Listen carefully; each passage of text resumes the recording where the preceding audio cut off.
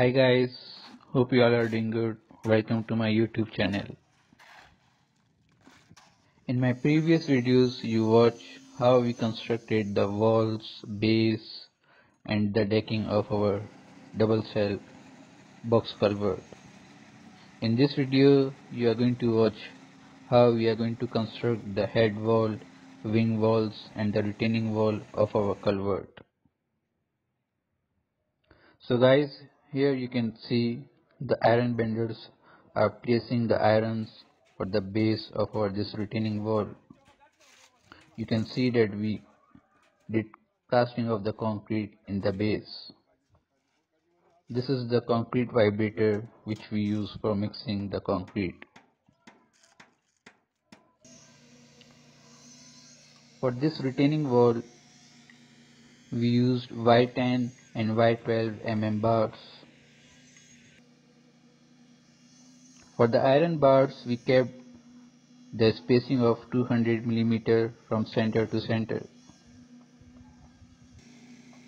Then for the retaining wall we kept the length of 6 meters.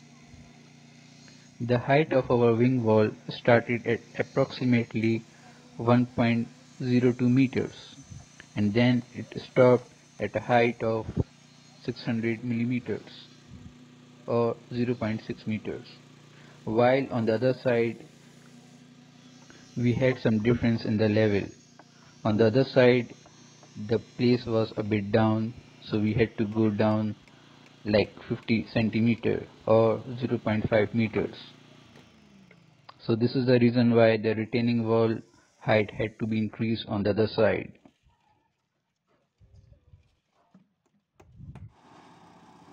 For the wing wall also we use the same Y10 and Y12 bars. So guys, you can see that the formwork or the shuttering was placed for the head wall, wing wall and the retaining wall. Similar to the walls of our culvert, we use acro jacks or building jacks for their support.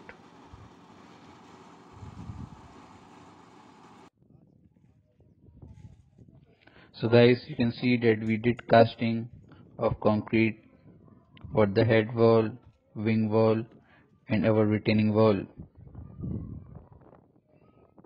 The thickness of our retaining wall was kept at 0.23 meters or 9 inches, approximately 9 inches. You can see that we are doing small patching or filling of the concrete. The reason why we have to do this patching is because when we are removing the formwork or the shuttering, some places have to be dressed up. This is the reason why we had to use a small mortar on such places. So guys, here you can see that the concrete was also poured after the apron. After the apron, we had to pour concrete and do the dressing of the concrete so that the water can pass or flow through the apron easily. So guys, you can see that our construction of the box culvert is done properly.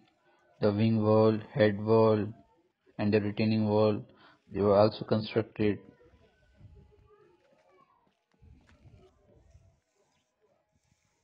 Here you can see that there were some places where we had to use the tie rod for the shuttering or the formwork,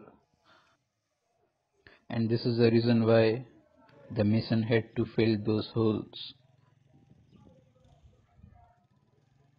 So guys, our culvert is ready and very soon we are going to put the laterite on top of the surface or on top of the decking so that it would be open for the vehicles to pass through.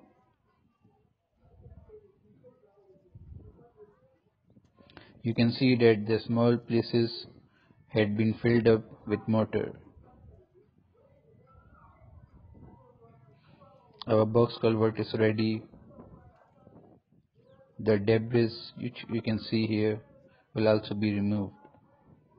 And then later on, as the work progresses, laterite shall also be brought from the pit, or you can say burrow pit, and then it shall be placed all around the surface.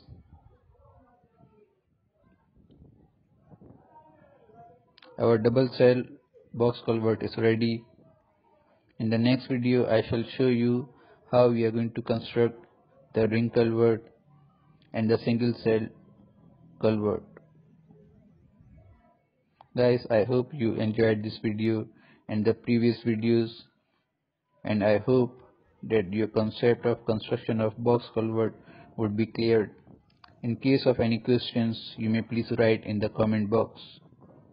Thank you so much for watching my videos and sharing it with your friends.